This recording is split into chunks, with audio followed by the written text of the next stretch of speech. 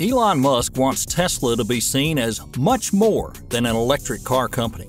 On 20th of August, Tesla AI Day, the CEO described Tesla as a company with deep AI activity in hardware on the inference level and the training level. This can be used down the line for applications beyond self-driving cars, including a humanoid robot that Tesla is apparently building.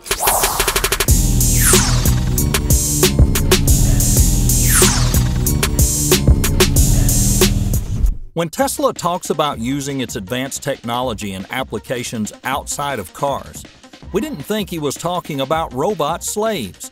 And that's not an exaggeration. CEO Elon Musk envisions a world in which the human drudgery like grocery shopping, the work that people least like to do, can be taken over by humanoid robots like the Tesla Bot.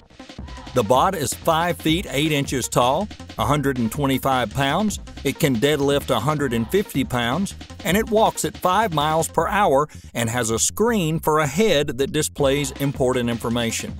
It's intended to be friendly, of course, and navigate a world built for humans, says Musk. We're setting it such that the mechanical and physical level you can run away from it and most likely overpower it. Because everyone's definitely afraid of getting beat up by a robot that's had enough, right? The bot, a prototype which is expected for next year, is being proposed as a non-automotive robotic use case for the company's work on neural networks and its DoJo advanced supercomputer. Musk did not share whether the Tesla bot would be able to dance. Tesla director Ganesh Venkataramanan unveiled Tesla's computer chip, designed and built entirely in-house, that the company's using to run the supercomputer DoJo. Much of Tesla's AI architecture is dependent on DoJo, the neural network training computer that Musk says will be able to process vast amounts of camera imaging data 4 times faster than other computing systems. The idea is that the DoJo-trained AI software will be pushed out to Tesla customers via over-the-air updates. The chip that Tesla revealed on Thursday is called D1, and it contains a 7nm technology. Venkataramanan proudly held up the chip that he said has GPU-level compute with GPU connectivity and twice the I/O bandwidth of the state-of-the-art networking switch chips that are out there today and are supposed to be the gold standard. He walked through the technicalities of the chip, explaining that Tesla wanted to own as much of its own tech stack as possible to avoid any bottlenecks. Tesla introduced a next-gen computer chip last year produced by Samsung, but they haven't been able to escape the global chip shortage that has rocked the auto industry for months. To survive the shortage, Musk said during an earnings call this summer that the company had been forced to rewrite some vehicle software after having to substitute alternate chips. Venkataramanan also revealed a training tile that integrates multiple chips to get higher bandwidth and an incredible computing power of 9 petaflops per tile and 36 terabytes per second of bandwidth. Together, the training files compose the DoJo supercomputer. Many of the speakers at the AI Day event noted that DoJo will not be just a tech for Tesla's full-serve driving system.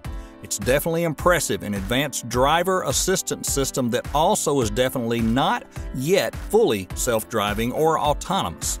The powerful supercomputer is built with multiple aspects such as the stimulation architecture, and the company hopes to expand to be universal and even open up to other automakers and tech companies. This is not intended to be just limited to Tesla, says Musk. Those of you who've seen the full self-driving beta can appreciate the rate at which Tesla neural net is learning to drive. And this is a particular application of AI, but I think there's more applications down the road that will make sense.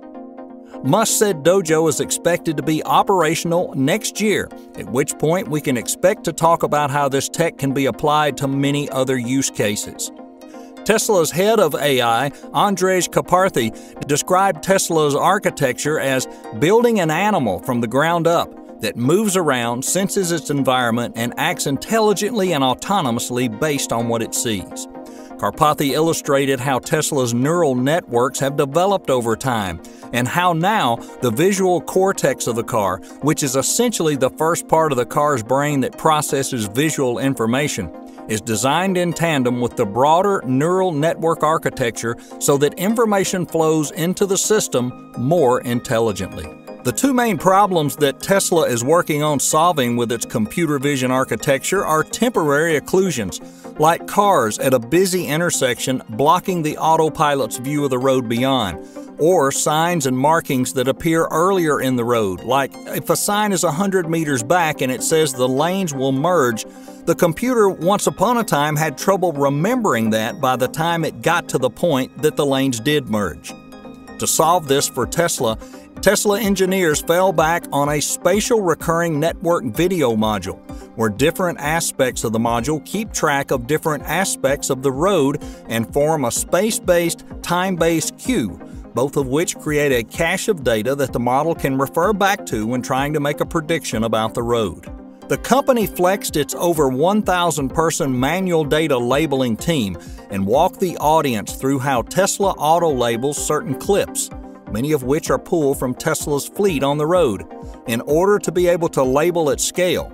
And with all of this real-world info, the AI team then uses incredible simulation, creating a video game with autopilot as the player. The simulations help particularly with data that's difficult to source or label, or if it's in a closed loop.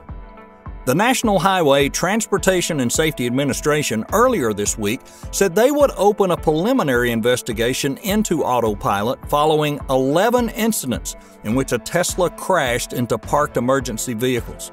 A few days later, 2 U.S. Democratic senators called on the FTC, or Federal Trade Commission, to investigate Tesla's marketing and communication claims around autopilot and full self-driving capabilities. Tesla currently offers what it calls full self-driving capability as an add-on for new vehicles. The $10,000 package lets the car automatically change lanes, navigate on highways, move into parking spots, and emerge from a parking spot to arrive beside the driver. Pretty amazing. The Tesla website says later the package will also include the ability for a Tesla to automatically steer on city streets.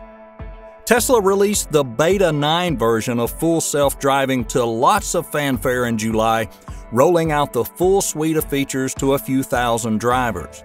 But if Tesla wants to keep this feature in its cars, it will have to get the tech up to a higher standard. And that's where Tesla AI Day comes in. We basically want to encourage anyone who's interested in solving real-world AI problems at either the hardware or software level to join Tesla or consider joining Tesla, says Elon Musk. Hey, I hope you guys had fun and enjoyed the video, and if you did, destroy that like button for me. Get me that YouTube algorithm. And don't forget subscribe and click that bell. If you want to know more about mind-blowing supercars or Tesla news, click on the exclusive playlist on the Watch Next. Thanks for watching, and we'll see you in another mind-blowing video.